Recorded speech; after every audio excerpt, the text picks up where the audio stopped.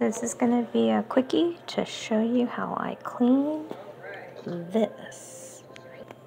Okay, my piece of tape is almost the length of my necklace thingy, because I can't think of the word on it.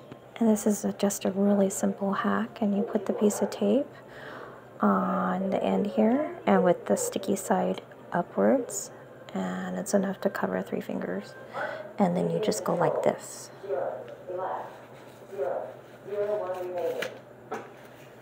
And it rolls,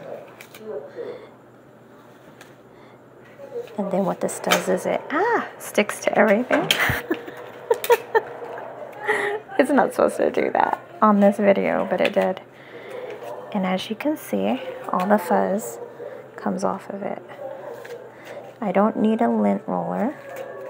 I don't need anything fancy, just a piece of tape. And then all the fuzzies are on there. And then you have a clean velvet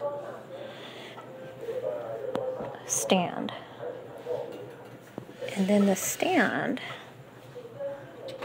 is just perfect for something like this.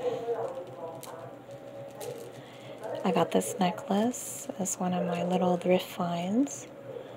It's pretty heavy, and when you hold it up to the sun, you can see some of the beads. Almost, you can see the sunlight come through them, and you can see like the grains of the stone.